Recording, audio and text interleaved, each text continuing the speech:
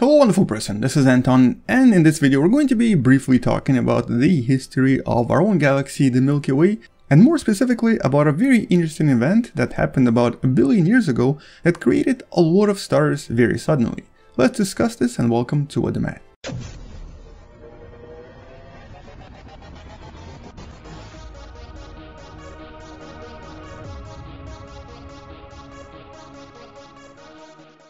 So when it comes to the star formation in our galaxy, for the longest time scientists always believed that this was something that may have happened over billions and billions of years, and it was a very gradual process. Some stars formed, others got destroyed, some stars formed again from the material that was released, and so on and so forth.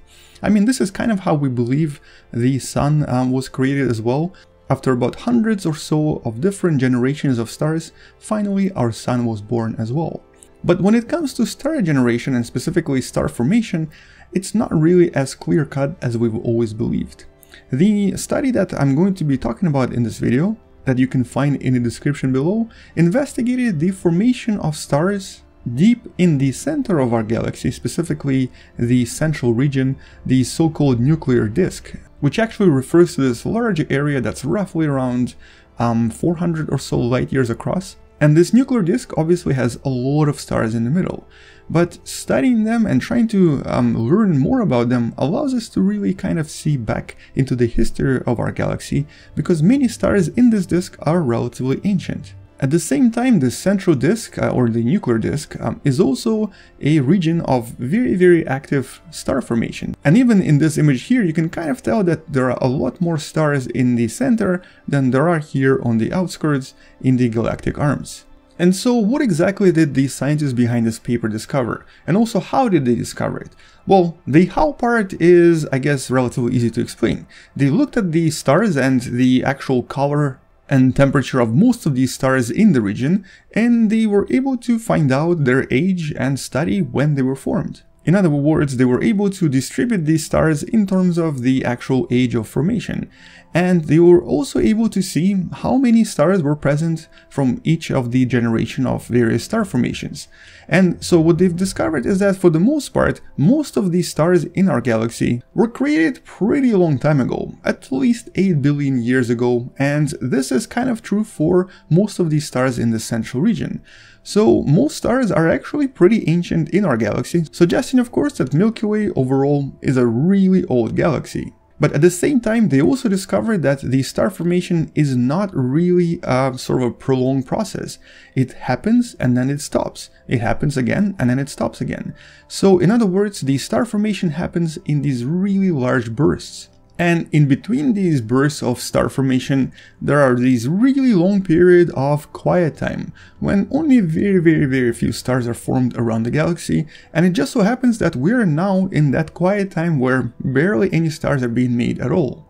And so if about 80% of all of the stars in our galaxy were formed anywhere between 8 to 13 billion years ago, that also means that our sun, which was only formed about 5 billion years ago, is actually one of the younger and one of the more rare members of our galaxy.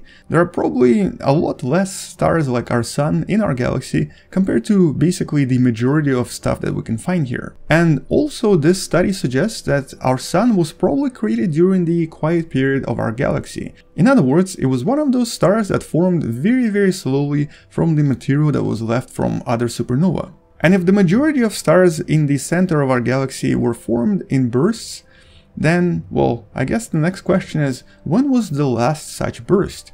Did such an event occur relatively recently, or is this something that hasn't happened for billions of years? Well, by looking at the center of our galaxy, the scientists behind this paper were able to identify such an event. They now believe that roughly around 1 billion years ago there was a very major event that generated approximately 5% of all of the stars in the galaxy. That is a huge number. That's probably like 10 to maybe even 20 billion stars created all within a period of only a few million years. The study also suggests that this was probably one of the most energetic events in the history of our galaxy.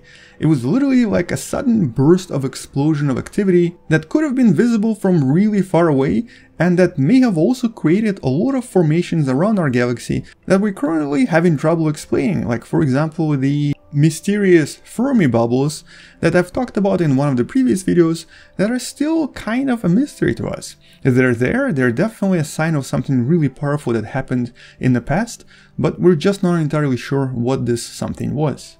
But also by studying the center of our galaxy in a little bit more detail, the scientists behind this paper realized that overall the production of stars in the last 30 million years or so has actually increased a little bit.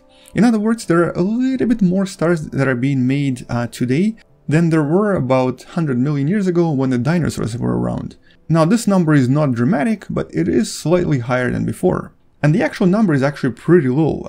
In regards to the center of the galaxy, the number of stars made is equivalent to about half a mass of the Sun per year. So that's a size of a small star in general.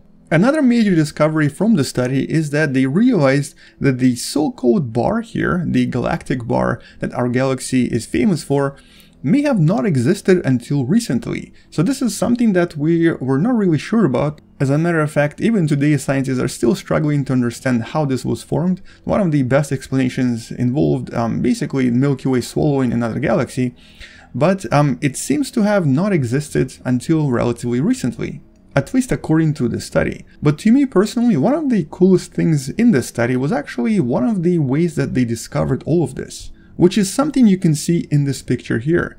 One of the ways they analyzed the light from these stars, and also one of the ways they were able to see that there was a very major event happening about 1 billion years ago, was by looking at the so-called CMB, also known as the cosmic microwave background. This is of course the first light ever in the universe that was created when the universe became cool enough and also transparent enough for light to actually travel.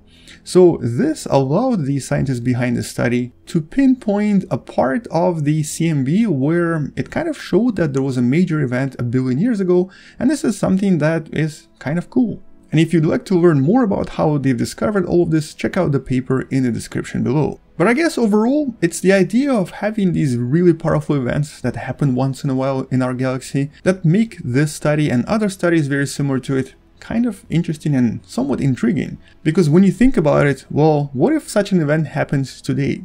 Are we going to be in trouble? Is the life on Earth going to be struggling to survive because there's going to be too much energy around? Well, this is something we need to understand, and for us to understand this, we need to keep looking and we need to keep studying our galaxy and, of course, the universe out there. On that note, that's really it. Check out the study, subscribe if you still haven't, share this with someone who loves learning about space and sciences, and come back tomorrow to learn something you may have not known before. I'll see you tomorrow, space out, and as always, bye bye.